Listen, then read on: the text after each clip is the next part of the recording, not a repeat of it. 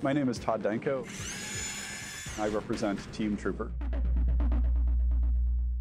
Team Trooper is unique because we are the only large company that's participating in the DARPA Robotics Challenge.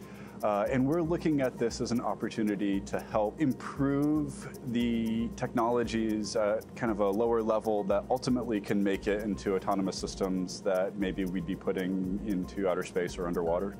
As you know, if the robot were to fall, you're prevented from proceeding to the later tasks unless you have a way of getting up off the ground, which is incredibly challenging with the robot that we're working with.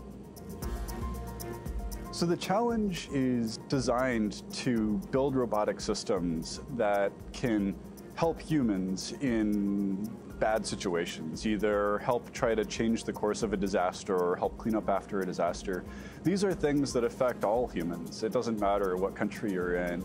My friends and family usually hear me talk about the robotics competition and don't realize how really big this is until they come along and see something in the media about the DARPA Robotics Challenge.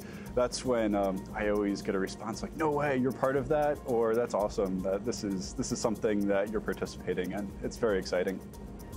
The community has been very supportive of Team Trooper. I think that the community as a whole will be the winner of this, regardless of which team gets the most points. Robotics are the future.